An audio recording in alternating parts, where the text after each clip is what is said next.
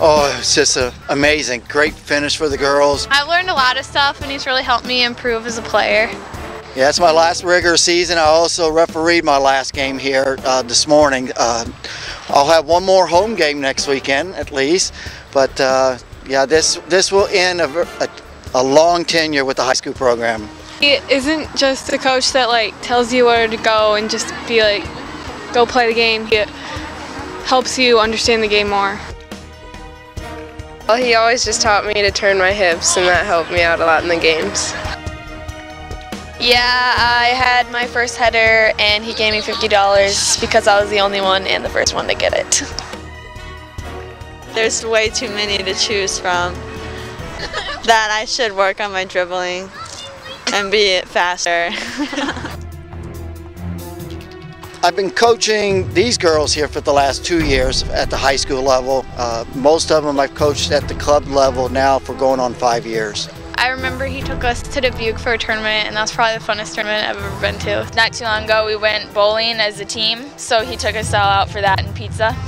Close to 2 decades, they tell me now, so I've been involved both at the recreation level and at the state level.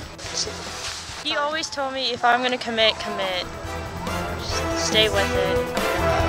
I started out on the board at the Yankton Youth Soccer Association, and then progressed up to the state board, and I am the project coordinator, one of the vice presidents.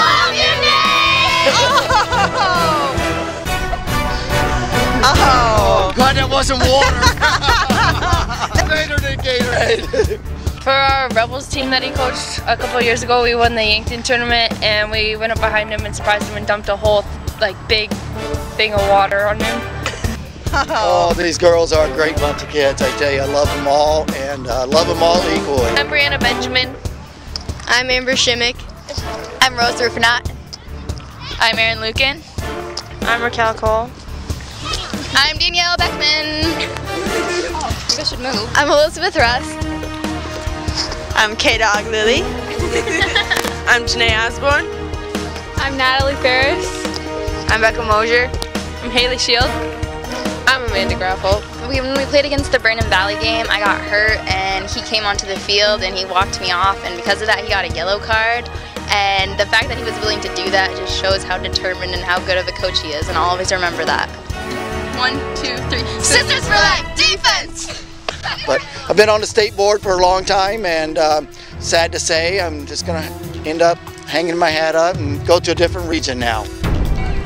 Advice I'd give him is stick with soccer, because that's what you're good at, coaching it, and definitely find a new team and help them through. Stay positive. I just want to say you're in my prayers, your family's in my prayers, and I really hope it all goes well up there. So I'm going to the state of Tennessee, and hopefully get acclimated over there and get my feet in the door. My favorite memories is that he gives advice, and the advice that he gives is to always stay positive, and I want him to stay positive when he's in Tennessee. Put the nail in the coffin! Just keep your head up and don't worry about anything too serious. Everything can be alright in the end. Stay cool in Tennessee. Put the nail in the coffin!